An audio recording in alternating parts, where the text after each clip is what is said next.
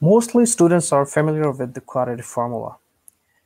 Today we're going to discuss the nature of the roots of the quadratic equation. So basically, nature of the roots of the quadratic equations depends upon the factor b squared minus 4ac. And we will discuss how this depends upon b squared minus 4ac. This factor b squared minus 4ac is known as discriminant.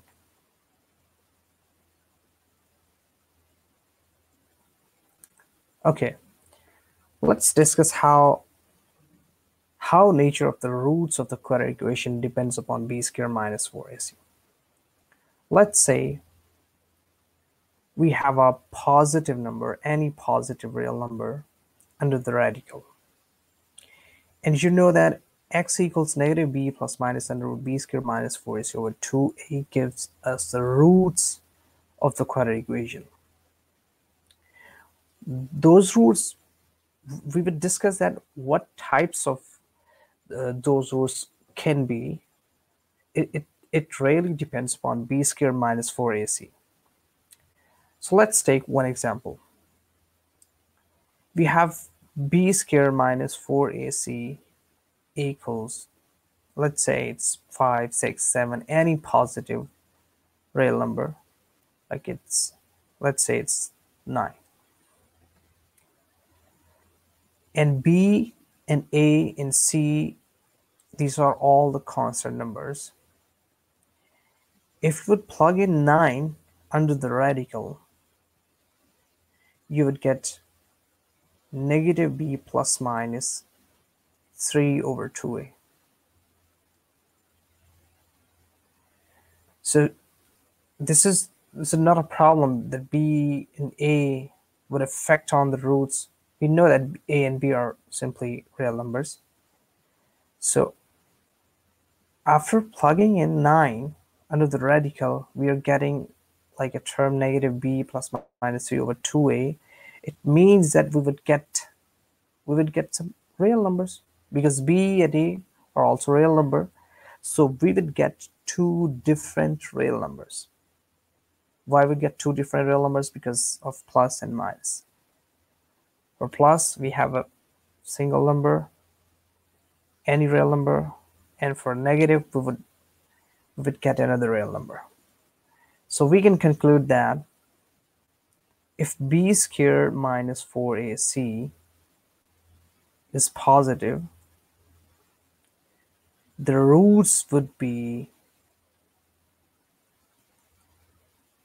real and unequal. Unequal means different roots. Real and unequal.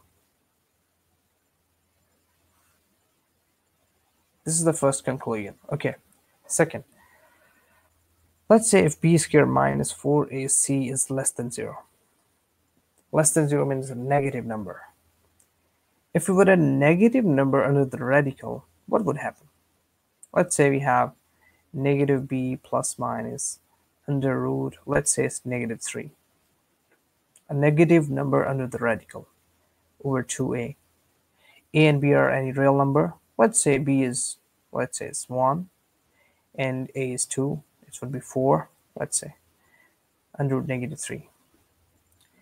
So under root negative 3, we know that under root negative 3 is a complex number that is called a 3 iota. And we are getting negative 1 plus minus 3 iota. That is under 3 iota. Yeah, under root 3 iota over 4.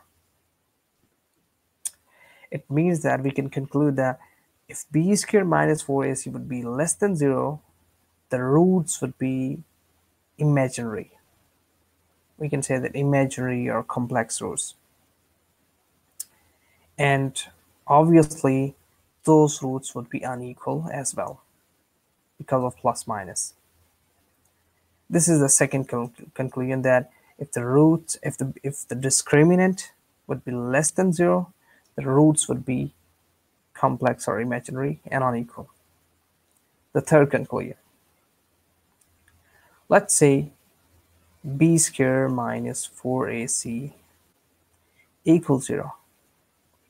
If b squared minus 4ac equals 0, the overall term under the radical, including radical, would be 0, and plus minus would not affect on the roots, so the roots would be equal. Roots would be equal. The fourth conclusion. Fourth conclusion is that if b squared minus 4ac is a perfect square in some cases, and in some cases b squared minus 4ac is not a perfect square. If it's perfect square, let's say under the radical we have 49, so it would be under root 49, and this perfect square would finish the square root and we would get 7. Well, I just say it would be negative plus minus 7 over 2a. Means we are getting real number, but we can say that these are rational numbers in terms of p over q. Obviously we would get rational number in terms of p over q. And if under the radical we have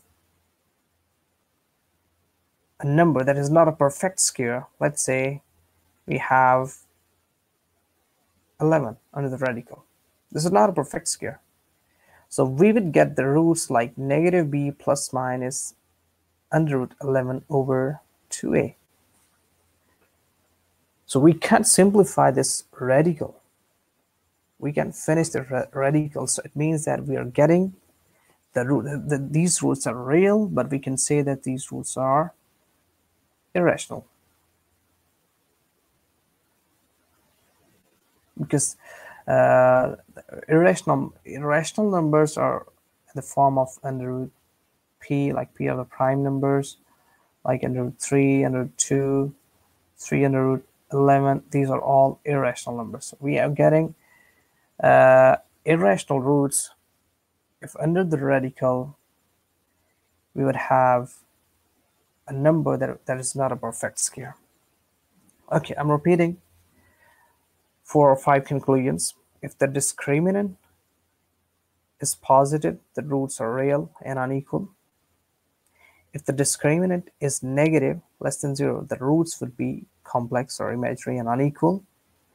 If the discriminant is equal to 0, the roots are equal and real. And if the discriminant is perfect square, the roots would be rational.